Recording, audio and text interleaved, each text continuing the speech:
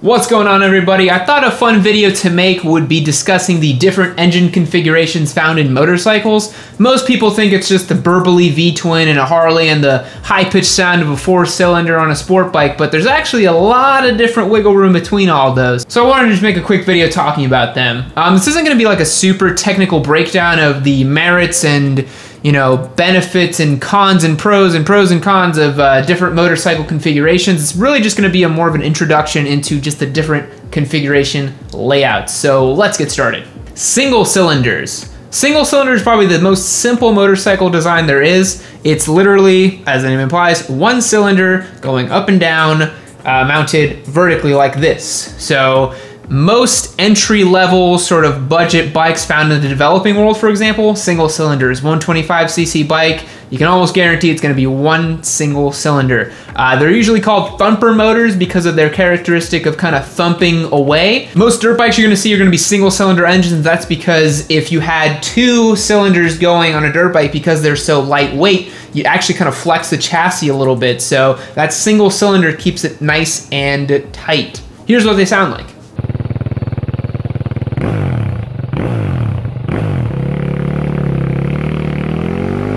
And it wouldn't be complete without the two-stroke version either, so here's what that sounds like.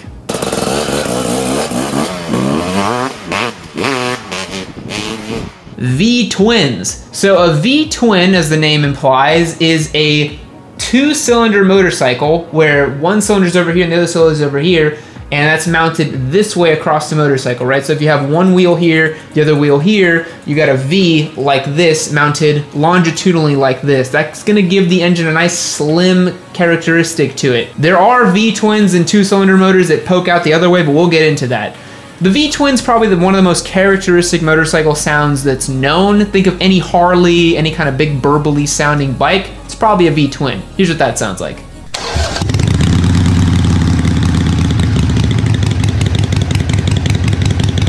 On the other end of the spectrum, you have really high-end V-twins that are tuned to infinity, something like the Ducati Panigale, for example. Here's what that sounds like.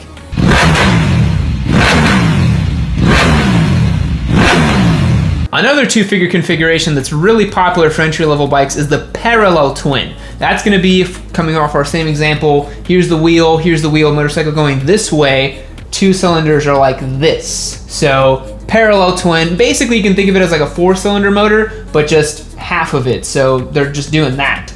The twin's gonna have the advantage of being relatively narrow and easy to work on, making it a really great budget bike entry-level sort of motor of choice. One of the disadvantages that it has, though, despite having reasonable power and torque, is its vibration. But nowadays with balancer shafts and different firing orders, you can kind of squeeze that vibration out of the motor. Here's what it sounds like.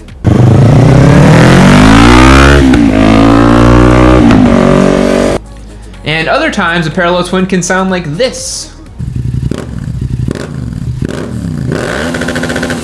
Now, why is that? The firing order. So the sound you just heard from the FZ07 is a 270-degree crank, making that very distinct burbly sound that makes it real mean and throaty.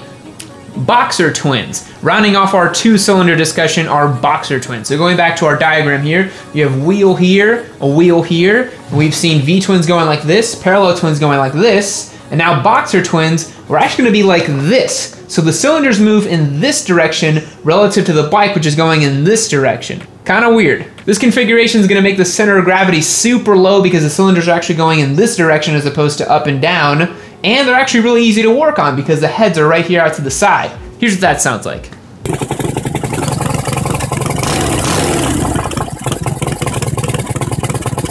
Now what's really cool about this configuration is it's actually super old. It goes back to like the 1920s, and BMW's been making these for nearly 100 years now. Three cylinders. As everyone knows, my favorite engine configuration. Well, one of my favorite, probably my favorite. The three-cylinder is gonna sit right between the V-twin and the four-cylinder in terms of a blend of good torque, good top end, and I think one of the best exhaust sounds ever. Here's what it sounds like.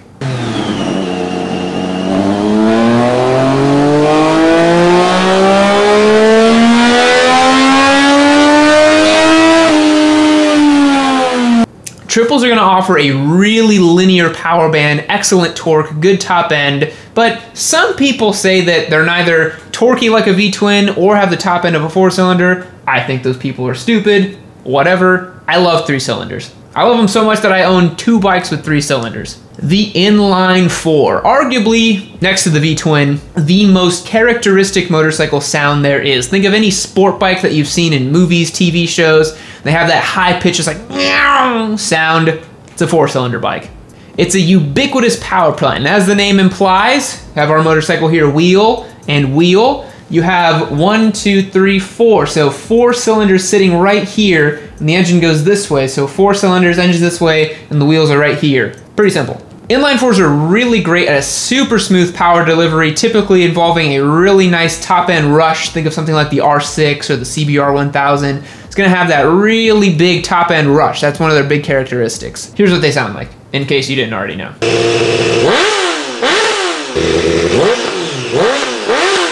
Now, going back to what we were talking about with the parallel twin, you can also change up the firing order on the 4-cylinder, and that gives you something how the R1 sounds. Here's what that sounds like.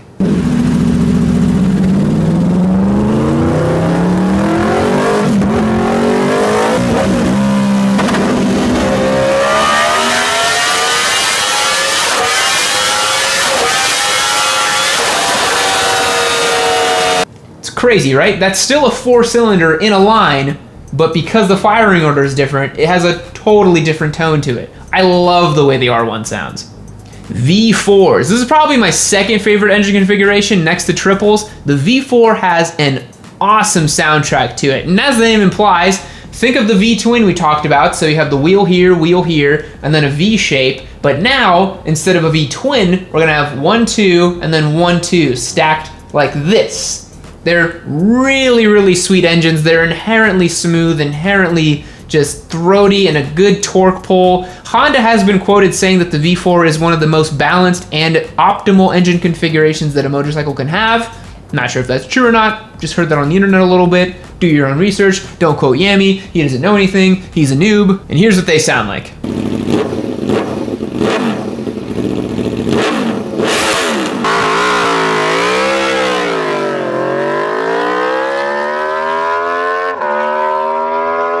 And of course, just for fun, here's what a 2-stroke V4 sounds like.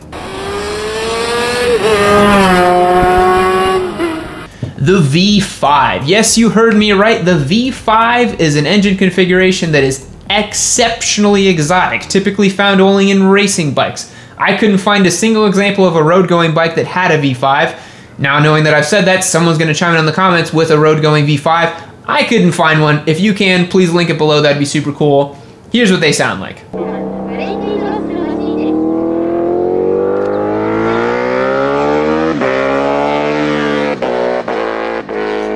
Yeah, pretty crazy, race bike stuff. So the V5 is oriented like this. You have 3 cylinders pointing this way, and then 2 cylinders kind of pointing this way, right? The Honda MotoGP engine was set up like that. The 2 cylinders were in the rear, and the 3 cylinders were in the front. So here's the wheels, and then here's the motor. Crazy engine setup. Inline 6. Yes, there have been motorcycles made with inline 6-cylinder engines. So much like the inline 4, but now with 2 more cylinders over here. Here's what that sounds like.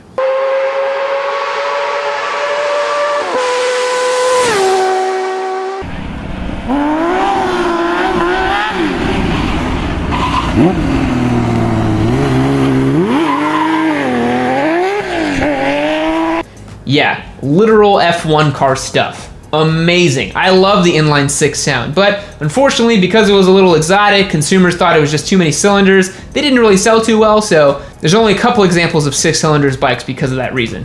Thanks for checking out this video, guys. Hopefully you learned a little bit about different engine configurations. Let me know in the comments if I left anything out. I'm pretty sure I covered almost all the examples of bike engines that I could think of. If I didn't, let me know. You know, obviously there's V8 powered bikes and turbine powered bikes. I didn't really include those because they're kind of ridiculous, but anyways, hope you liked it, and I'll catch y'all on the next one. See you later.